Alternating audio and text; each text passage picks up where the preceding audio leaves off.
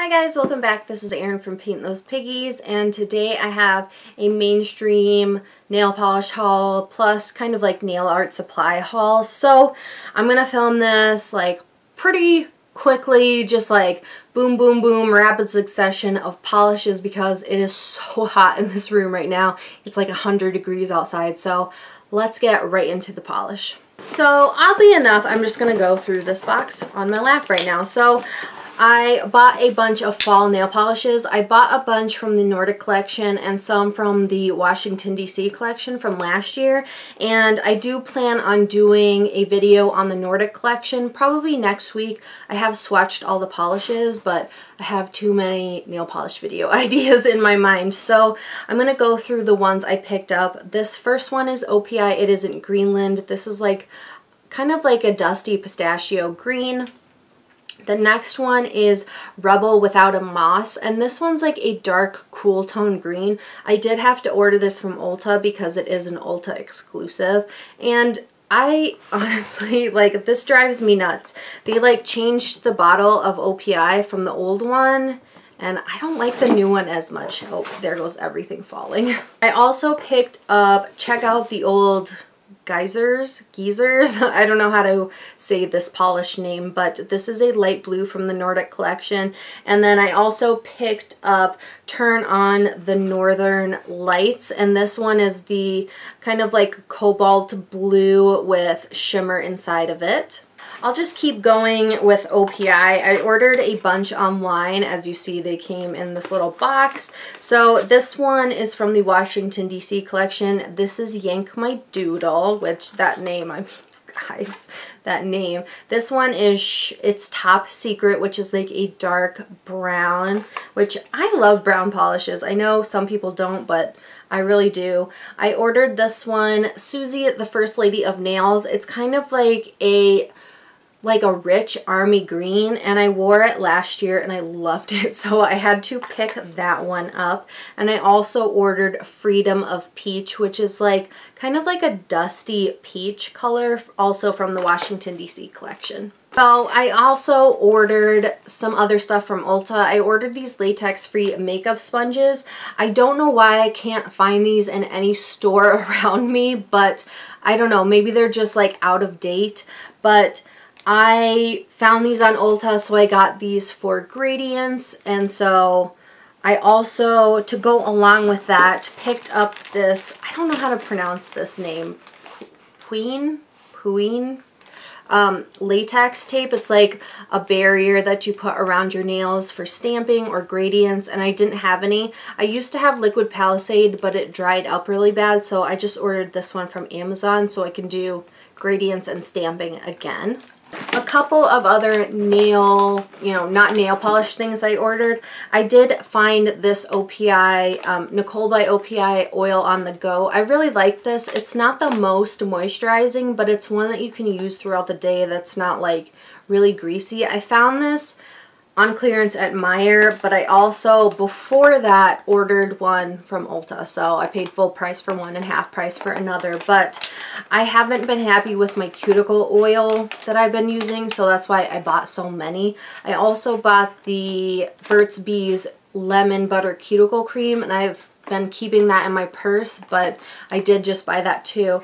I did buy also the OPI Avoplex Nail and Cuticle Replenishing Oil. I had this in a pen form before, but I ordered the bottle version because I couldn't find the pen version, and this has been like my favorite cuticle oil.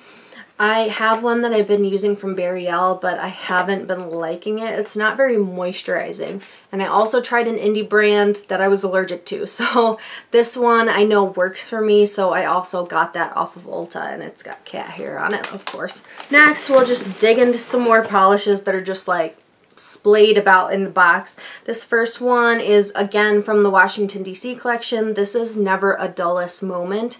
It's like a, not a mustard yellow and not like a bright yellow. It's kind of a mix in between, a dusty yellow. There we go. And yellow's my favorite color, so I had to pick this one up because yellow polishes are so few and far between.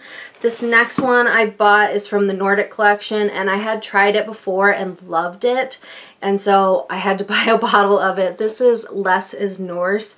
This is considered their hero shade, like the shade they want you to focus on, for good reason. It's like a dusty denim cream, but it's so glossy. It looks like a gel manicure. I'm obsessed with this color. I do have 4 more polishes. I know, I just like got back into nail polish and just went crazy. So the first one I bought is from the China Glaze My Little Pony collection. All the rest of these I think I ordered on Ulta.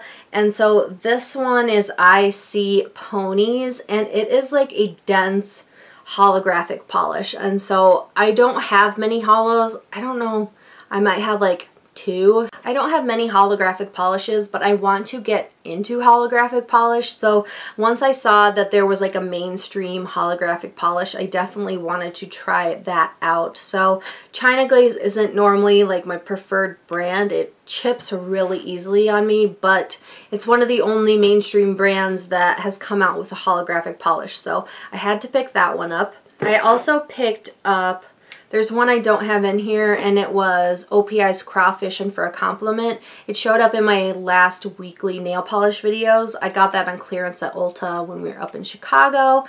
And then this one was also an Ulta clearance polish. This is OPI's A Great Opportunity from the Venice collection. I do have this polish in a mini.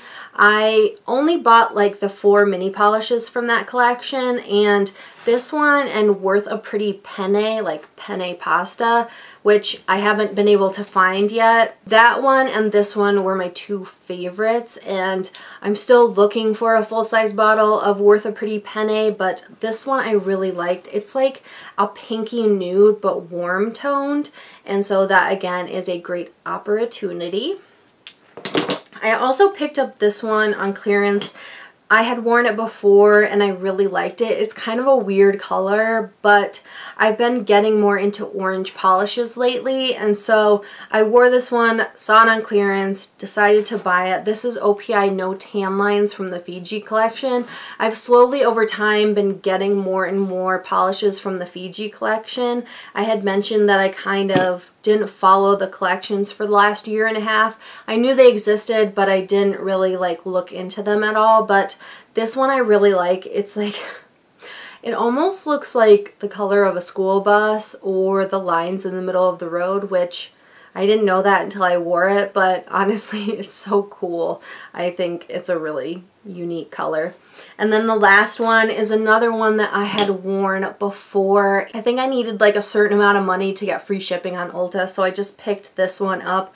This is a stunning color. I didn't get any polishes from like, I don't know what collection of soft shades this was from OPI, but I loved this color. And this is OPI's I Am What I Amethyst, and it's just like a really pale, kind of like cool toned purple. It is so pretty. So I do want to try and find more of those soft shade polishes. Like, I do want to try and find the polishes from that collection. I don't know if I'll be able to find them, but one is like one, I don't know what it's called. It has the name Chick in it. It's like a pastel yellow.